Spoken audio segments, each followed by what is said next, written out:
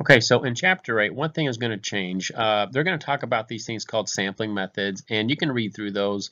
I'm not going to test you on any of them, but there's some good illustrations on how you can use like Excel, for example, to actually extract your samples and from your variables. We're going to talk about the central limit theorem, which talks about why the normal curve basically is what it is. And then one of the other things we're going to get into is the z-score formula will end up changing a little bit from Chapter 7, but the whole basic idea behind Chapter 8 is we're still going to be using the idea of the normal distribution. Now, you'll kind of basically figure this out. Why take a sample and why not look at the whole population? And I'll just kind of summarize this pretty easily.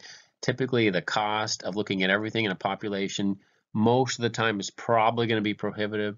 It could also be maybe practically impossible depending on what the population you're looking at. So the basic idea then is the whole thing in this whole chapter is we're going to be basically looking at samples, and X bar is going to be basically the new idea. X bar is going to represent our random variable, of course, which basically means the sample mean. Now, you can just kind of read through these and look at some of the illustrations, but for the purposes, at least in terms of this class, I'm not going to test you on all the different sampling methods, but there are methods out there that talk about how you can actually take a sample, and there's different ways you might want to select it, basically based on your on randomness and unbiasedness and so forth in terms of what you're looking at. So next couple slides, you can read through that. I'm not going to really make too many comments until you get to the slide where we start to get into the concept of standard error. So again, you can keep going, read through this. I'm not going to make too many more comments, but this kind of gives you a nice little illustration on how you can do a simple random sample.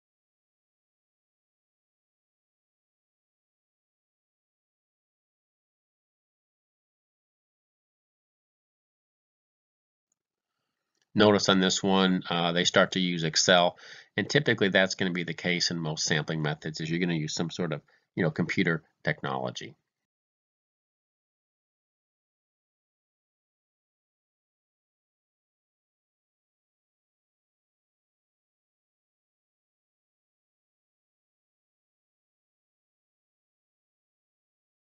Okay, so now when we get into this thing of sampling error, just remember that the fact that you are taking a sample, you're always going to be different than what the population is. So if you look at this thing, they call it the sampling error. So notice they're using X bar. That's going to be your sample mean. And if you compare that to the population mean, again, I'll just kind of make a note here, sample mean versus the population mean, they're always going to be different. Just like the sample standard deviation is going to be different from the population standard deviation. Of course, the sample variance and the population variance, and of course, when we get into proportions later on, that difference typically they call a sampling error. Now, because of the applications of the normal curve, and we'll get into the central limit theorem a little bit later, all of our sampling distributions will take the shape of a bell-shaped curve, with one exception. Well, not an exception, but the basic idea is, again, is X bar is going to be our random variable that we are going to be using to convert into a z-value. Now, you'll notice right away, they call it the standard error of the mean. This is a brand new concept that we haven't talked about yet. Notice what they do is they take the population standard deviation and they divide that by the square root of n, which is of course your sample size. All right. So this idea is basically going to be referred to as your standard deviation, but sometimes they call it several things. Sometimes they may call it simply the standard error of the mean. I've seen it referred to as the standard error of the sample mean, but the basic idea is now you're looking at the concept of sample size when you're calculating your z-value. And this is going to come up on a future slide, but I'm going to go ahead and write it in right here. So what you're going to find is eventually what the z-value concept is going to look like is we used to have x minus mu. Now x is going to become x bar, and then we're going to divide that by sigma over the square root of n to now get our z-score. So this new equation is going to be basically put in the denominator of your z-value formula. And that's basically the big difference between this chapter and chapter 7 on the normal curve. So what the central limit theorem basically is, and I'm going to use, it kind of says it down here, but it's kind of loosely used. But the basic idea is as long as you have a large sample size, and they like to use n is equal to 30. Not that that's going to be a large sample size for every single population you're trying to sample, but the idea is all about largeness of your sample size. And if you can get a large enough sample and you keep doing samples and samples and samples over and over and over again, the probability that your distribution is basically going to resemble a normal distribution will indeed happen.